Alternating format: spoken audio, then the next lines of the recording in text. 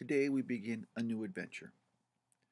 A book never read, and it was made into a movie that I've never seen. I know you're going to be surprised when you hear the title. Chitty, Chitty, Bang Bang, The Magical Car. It's written by Ian Fleming. Yes, that Ian Fleming of James Bond 007 fame. And if you find the illustrations, and the illustrations that will appear in this are by Joe Berger. And let's turn the page. Ian Fleming writes, "These stories are affectionately dedicated to the memory of the original Chitty Chitty Bang Bang, built in 1920 by Count Zaborowski on his estate in Canterbury. She had a pre-1914 war chain-drive 75 horsepower Mercedes chassis, in which was installed a six-cylinder Maybach aero engine, the military type used by the Germans in their Zeppelins. 4 vertical overhead valves per cylinder were operated by exposed push rods and rockers from a camshaft on each side of the crankcase, and 2 Zenith carburetors were attached, one at each end of a long induction pipe. She had a gray steel body with an immense polished bonnet 8 feet in length and weighed over 5 tons. In 1921, she won the 100-mile-per-hour short handicap at the Brooklands at 101 miles per hour, and in 1922, and again in the Brooklands, the lightning short handicap. But in that year, she was involved in an accident, and the Count never raced her again. By accident, this is a polite way of putting it. In fact, Chitty Chitty Bang Bang suddenly went mad with rage about something, and the Count, at the wheel, got out of control and charged through the timing hut. Very fast. Backwards.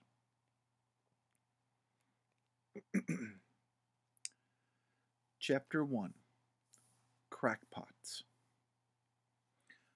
Most motor cars are conglomerations.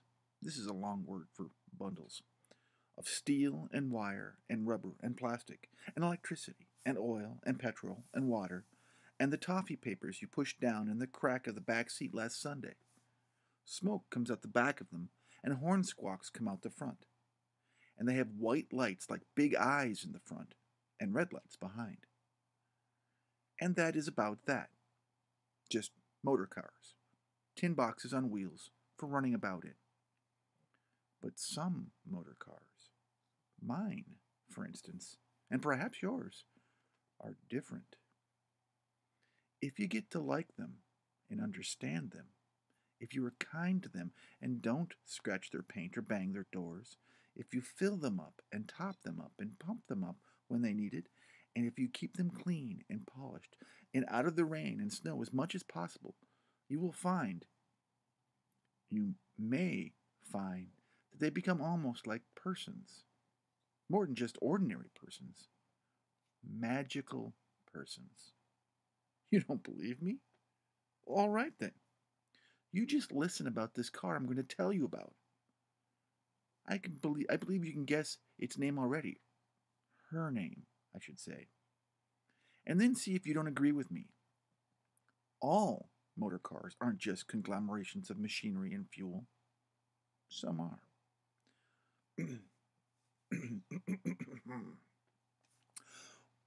Once upon a time, there was a family called Pot. There was a father who had been in the Royal Navy, Commander Caractacus Pot. You may think that Caractacus sounds like quite a funny name, but in fact the original Caractacus was a British chieftain who was a sort of a Robin Hood. In 48 AD, he led the English army against the Roman invaders. I expect since there have been plenty of other Caractacuses, but I don't know anything about them. Then there was the mother, Mimsy Pot, and a pair of 8-year-old twins, Jeremy, who was a black-haired boy, and Jemima, who was a golden-haired girl. And they lived in the big wood beside a big lake with an island in the middle. On the other side of the lake, M20, the big motorway. Once again, I've not pre-read these, and I'm not editing them, So you get the joy of all of my word stumbles. The big motorway on the Dover Road swept away towards the sea. So they had the best of both worlds. Lovely woods for catching beetles and finding birds' eggs, with a lake for newts and tadpoles, and a fine big road close by so that they could go off and see the world if they wanted to.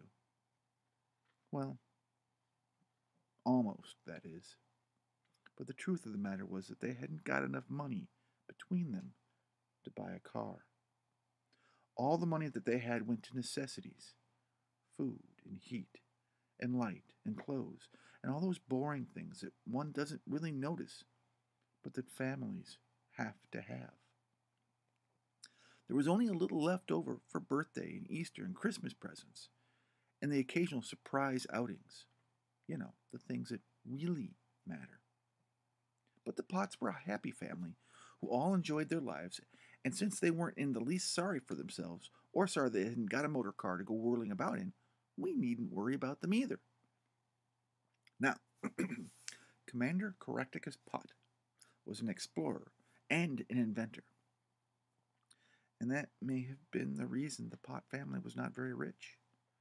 Exploring places and inventing things can be very exciting indeed. But it is only very seldom that in your explorations you discover a really rare butterfly or animal or insect or mineral or plant that people will pay money to see. And practically never that you discover real treasure like in books, gold bars and diamonds and jewels in an old oaken chest. And as for inventions, much the same troubles apply.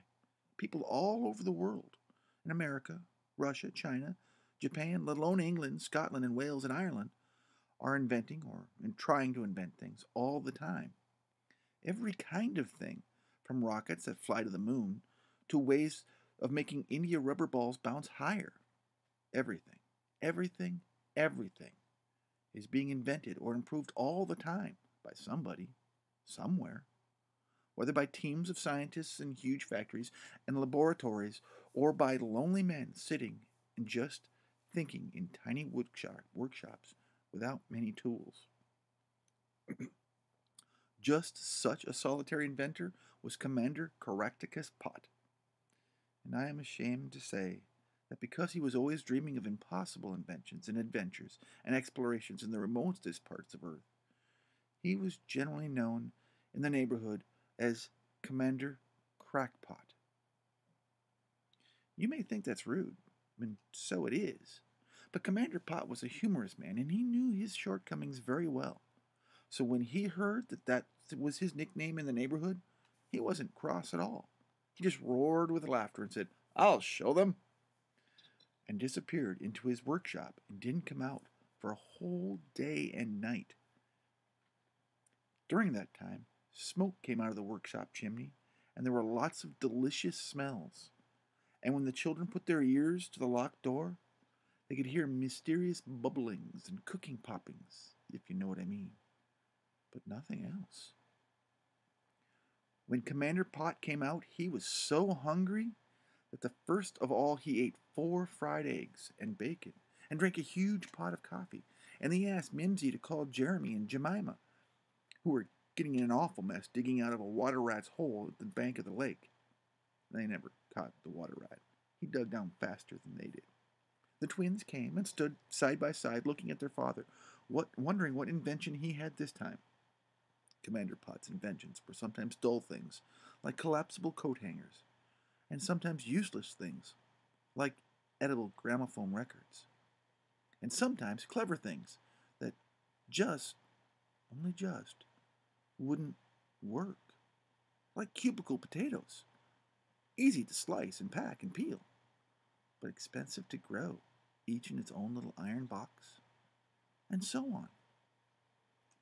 Commander Pot, looking very mysterious, dug in his pockets and produced a handful of what looked like round-colored sugar sweets, each a bit bigger than a marble, wrapped in paper. And still looking mysterious, he chose a red one for Jeremy and a green one for Jemima, and handed them over. Well, Sweets are always sweets, thought the children, even though they didn't look very exciting. So they unwrapped them, and they were just about to pop them in their mouths when Commander Pot cried, "Wait! Look at them! Look at them first! Very carefully!" The children looked at the sweets, and Commander Pot said, "What do you see? What's different about them?" And Jeremy and Jemima said, with one voice, or almost, "They've got 2 small holes drilled through the middle of them."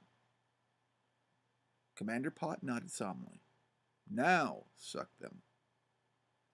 So Jeremy and Jemima popped the sweets into their mouths and sucked busily away, looking at each other with raised eyebrows, as much to say, "What do you notice? What do you taste?" "Mine tastes of strawberry." "Mine tastes of peppermint." And both pairs of eyes seemed to say, "They're just sweets, round-boiled sweets, and our tongues can feel the holes in them. Otherwise, they're just like any other sweets." But Commander Pot, who could easily see what they were thinking, suddenly held up his hand. "Now stop sucking, both of you. Twiddle the sweets around with your tongues until they're held between your teeth, with the twin holes pointing outwards.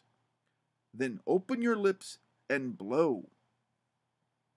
Well, of course, the children laughed so much, watching each other's faces, that they nearly swallowed the sweets. But finally, by turning their backs on each other, they managed to compose themselves and fix the sweets between their teeth. And then they blew. And do you know what? A wonderful, shrill whistle came out, almost like a toy steam engine. The children were so excited that they went on whistling until Commander Pot sternly told them to stop. He held up his hand. "Now go on sucking until I tell you to whistle again." And he took out his watch and carefully observed the minute hand. Now, this time Jeremy and Jemima didn't laugh so much and managed to get their sweets, which of course were much smaller than before, between their teeth, and they blew like Billy Ho. This time, because their sucking had hollowed out the holes a bit still more, the whistle was a deep one, like one of the new diesel trains going into a tunnel, and they found that they could play all sorts of tricks, like changing the tone by blocking up one hole with their tongues and half closing their lips so as to make a buzzing whistle, and lots of other variations. But then, what with their sucking and their blowing, and the bit between the 2 holes collapsed, and the sweets made one last deep hoot, and then crunched, as all sweets do in the end, into little bits. Jeremy and Jemima both jumped up and down with excitement at Commander Pot's invention and begged for more. Then Commander Pot gave them each a little bag full of the sweets and told them to go out into the garden and practice every whistling tune they could think up, as after lunch he was going to take them to Scrumptious Limited, the big sweet people at their local town, to give a demonstration to Lord Scrumptious, who owned the factory. And they ran out into the garden, and Commander Pot called after them, "They're called crackpots. Crackpots whistling sweets. And you know what, my little chickabiddies? They're going to buy us a motor car." But the children were already dancing away into the woods, making every kind of whistle you can think of, at the same time sucking like mad with their delicious treats. There was really something seemingly special about Commander Pot's invention. Just a little touch of genius. Well, anyway, I can tell you this. Lord Scrumptious thought so. After he heard Jeremy and Jemima whistling in his office, he sent them out into the factory, and they danced around among the workers, sucking and whistling and handing out sweets from their packets, so that very soon they had all the factory workers in the factory sucking and whistling, and everyone laughed so much that all the Scrumptious sweet machines came to a stop. Lord Scrumptious had to call Jeremy and Jemima away before they brought the whole production of Scrumptious sweets and chocolates to a grinding halt. So Jeremy and Jemima went back into Lord Scrumptious' grand office, and there was their father being paid £1,000 by the Scrumptious Company treasurer, and signing a paper which said he would get an additional 6 pence for every 1,000 crackpot whistling sweets sold by Scrumptious Limited. Well, Jeremy and Jemima didn't think that sounded like very much. But when I let you in on a secret and tell you that Scrumptious Limited sells 5 million every year of just one of their sweets called Chocahoop, you can perhaps work out for yourself that maybe, just maybe, Commander Caractacus Pot wasn't making such a bad bargain after all. So then everyone shook hands, and Lord Scrumptious gave Jeremy and Jemima each a big free box of samples of all the sweets he made.